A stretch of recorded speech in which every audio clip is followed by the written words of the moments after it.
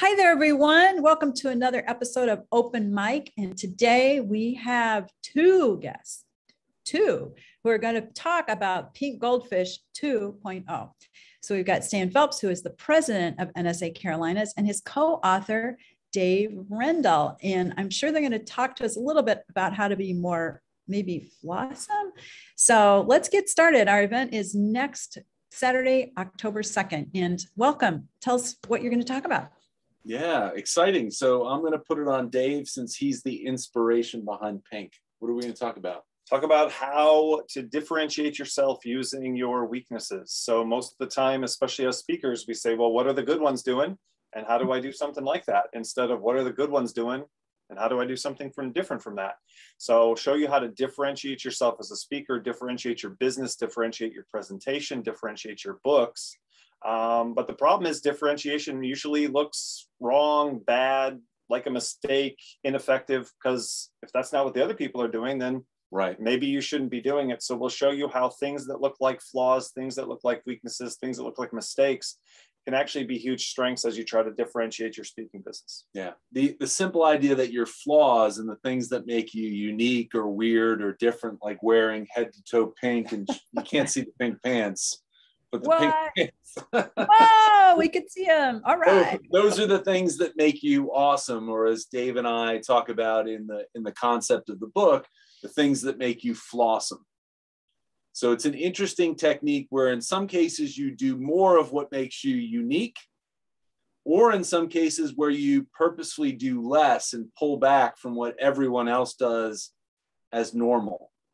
Well, and that's where it's hard, is that doing that is usually looks like doing more of something wrong and less of what seems to be right or seems to be working or seems to be winning. So we look at benchmarks and we look at best practices and we look at success stories, and then we try to copy it, which then means you're just a lesser version of something else. You end up looking very similar to everyone else, but not quite right, instead of being your own version of yourself, a unique version of what you're trying to create. And so we try to help people resolve that issue between, well, wouldn't that be a mistake? Wouldn't that be wrong? Wouldn't that be bad? Wouldn't that be ineffective? And try to show that that's not actually true, and that those strategies work as well.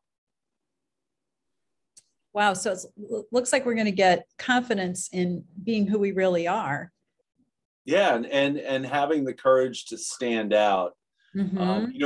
If there was one message that I think that was clear that came out of the influence recap that we did back in August, was that there's no one way to do this business. And so that was a really reassuring, message to me, that we can all be different. There's no one thing we have to copy or model ourselves after. Yeah, I was thinking about it on the way in today. If you go to Toastmasters or something like that, they're going to teach you how to be appropriate and professional, and how to not be offensive and how to do things the right way. And then Gary V shows up and starts swearing and dropping F-bombs all over the place and talking for an hour and 45 minutes off the top of his head while he's sitting down with no notes and no slides and sharing stories and criticizing people. And he's incredibly successful. So I think we have these fears. We have these fears, and that's what we'll show. One of our strategies is opposing. That anything good that someone's doing, you can probably do the opposite of that thing, and that would also work as well. When that doesn't seem true, it seems like the opposite of a good thing must be a bad thing, and we have a bunch of examples of how the opposite of a good thing is also good. And again, and that's part of the thing too, is this isn't even about people kind of making up something different. It's allowing who they really are to come out in the first place. We don't think you need to sort of come up with a gimmick or something like that. So people always ask us now, why Pink? Mm-hmm. And it started because I have 3 daughters, and I tell jokes in my presentations about how they're turning me into a woman. And I didn't wake up one morning and go, I need a gimmick, I need a thing, I need something to separate me. It was a natural thing. It was part of my life. It was part of my story. And you started small. Yeah, I started with pink shoes. It wasn't a huge deal. A pink button-down shirt, it wasn't a huge deal. But then we went to pink pants, and now the car is wrapped pink. And now I even have a pink phone case, and my book covers are pink, and my socks are pink. I even have pink tattoos so that no one can ever accuse me of not having pink on at any given time. It wasn't a gimmick. It wasn't pretend. It wasn't like, well, what can I do to be different from everybody else? It was a gradually releasing myself to, I wanted to wear a t-shirt. I wanted to be more casual. I'm not a suit wearing sort of a person. And that's worked. It's worked in my speaking business. So that's the other thing. Stan and I are obviously both speakers, and this stuff that we're teaching is also stuff that we're using. So we're not saying, hey, we think this could work for you. Meanwhile, we're not trying it. I mean, we wrapped my car pink and drove around the country this summer for our Pink Goldfish book tour. And Stan, this was Stan's kind of first time in maximum pink. I got him some pink shoes. He's got the pink glasses. And how many times, Stan, did people just stop us on the street? I mean, just people shouting across the street, people asking us, where do you find pink shoes? People want to talk to us about the car, people in the drive-through. It's just nonstop, but it's because we're willing to do something different. Yeah. Can't get him in there. Stan's not flexible. Okay. Oh my gosh. This take your shoe off and hold it up. OSHA approved. Oh my gosh. You guys. Whoa, yeah. That's the other part of the story is we're not people telling people to try something we haven't done. We walk the talk. We do this on a daily basis. And the more I've invested in it, and now Stan and I together, the more I've invested in the pink, the more it's paid off for me. Like I said, it's just always the next level. I mean, I do Ironman triathlons, and I crossed the finish line for the first Ironman I did. And I got a lot of positive feedback, but one of them was, hey, no pink.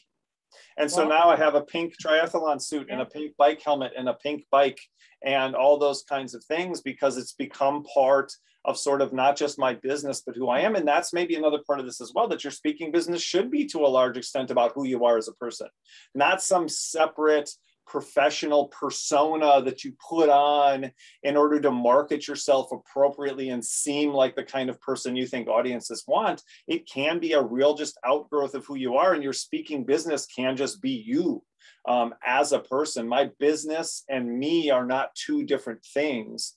It's an expression of who I am. And that authenticity helps on things like social media and stuff like that. Anything I'm doing is a representation of the message that I have. Yeah, definitely memorable. And I would say it's also deep. It's one thing to say, oh, they always wear pink. But then when you really look at how deep it goes, it really does. It permeates your entire life, your presence, and also the experience of even being with you, even just for this few minutes that we're together. So it's very impressive. It takes dedication. It takes a lot of courage and confidence. So I think that's what we're going to get. I'm looking for that. And a quick question, do we have to wear pink shoes, or can we just, Well, I mean, that's an example. I spoke in Dubai one time, and these people had already seen me speak once, and there was a whole row of people that showed up all in pink. So people start to identify with it and you have like a fan club out there in the crowd. So people definitely should wear pink if they're comfortable with it. Yeah. One organizer asked Dave if he wouldn't mind doing the presentation without the pink pants. And he said, I don't know what type of event this is, but I'm pretty sure you want me to wear pants. I thought maybe a little extra if I go without the pants. So really, really quick, what's cool is, the book. Oh yeah, let's see the book. Great assessment. So that's one of the things that we're going to do. During the program itself, we'll look at strengths and weaknesses. We'll look at how those kind of match up to give you kind of insight of how you can actually do this yourself. So it's not just going to be theory. We're actually going to do some practice and get into it. Yeah. Awesome. Or F.L.A.W.S.O.M.E. F.L.A.W.S.O.M.E. Okay. Yeah. Be on the second. Yeah. All right. So we'll see everyone on October 2nd. Thank you so much for being here. I love your energy, enthusiasm, and your pink. So we'll see you soon. And everybody sign up right now. Sign up right now.